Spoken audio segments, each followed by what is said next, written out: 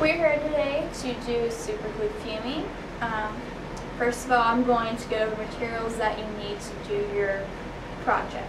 First thing that you need are gloves. Always wear your gloves during this to avoid contamination. The next thing you need is a box. It can vary in size. The most important thing you need to look for is something that's transparent and that you can see through so you can watch your fingerprints develop. The next thing that you need is a candle warmer. And what you do, you place a piece of tin or aluminum foil on top of it once it's inside your box, and you add 1 to 2 drops of super glue to it.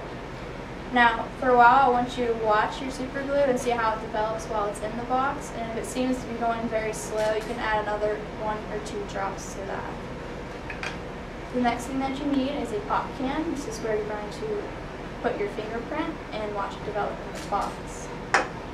You also need warm water for this project, and you need to make sure that it is warm, because if it's cold water, your fingerprint process in developing will be very slow.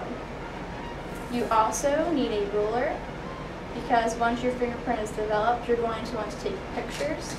You need to take 2 pictures, one with a ruler by the fingerprint to show the size, so that's very important, and you also need to do a picture without the ruler. Now, I'm going to show you the process of setting up your box or fingerprint super gluing. First thing that you want to do is put your candle warmer inside the box and power it on. The next thing that you want to do is place your tin on top of the candle warmer inside the box. This is where you add your drops of super glue. Once again, add 1 to 2 drops of super glue.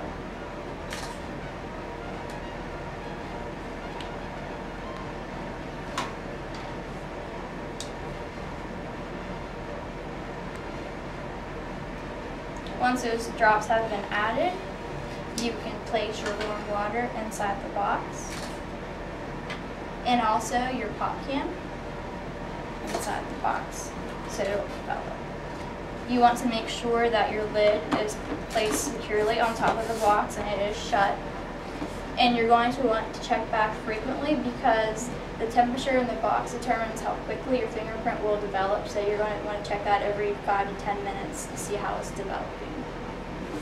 And this concludes the process of fingerprint gluing.